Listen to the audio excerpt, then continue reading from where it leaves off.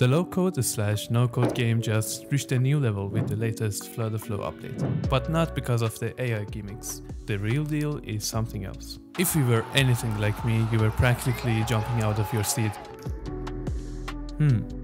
when FlutterFlow announced this massive update. For years, we all said no code, low code is too limiting and they're not for serious apps. But that might be changing. In this video, I'm going to share the most important updates and share my thoughts about it. Let's start with the best one, the VS Code extension. I have to say, I did not see this one coming. This means you can simply connect your project on VS Code to your project on FlutterFlow and sync the custom code files by just click of a button. This makes developing custom code so much faster and easier because no matter how hard they try, FlutterFlow's custom code editor kinda sucks. So here is how my workflow looked like before this update.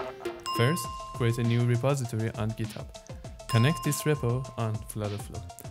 Push the code, pull the code, make my changes, copy everything, paste it into the custom code editor on FlutterFlow.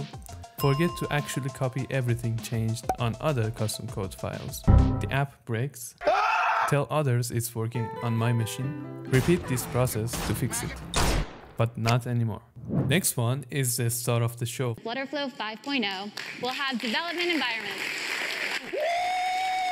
In the development world, having 2 or more environments for a production app is a must.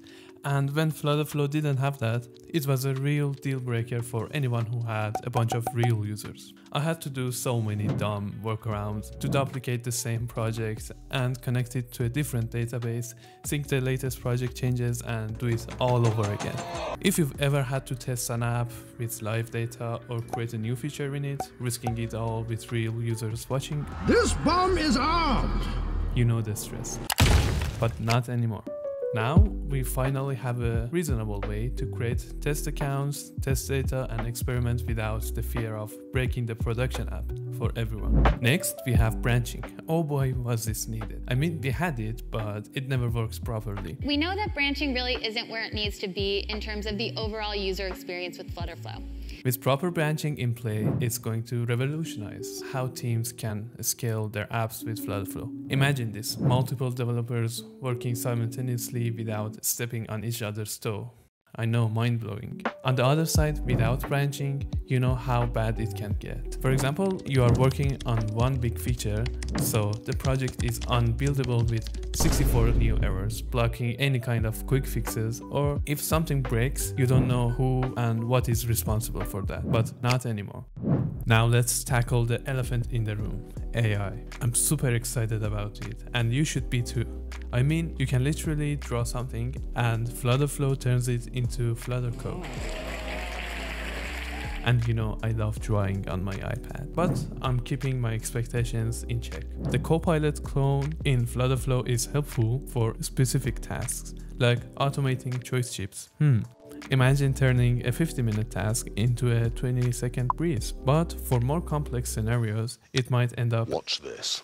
Scorcher today!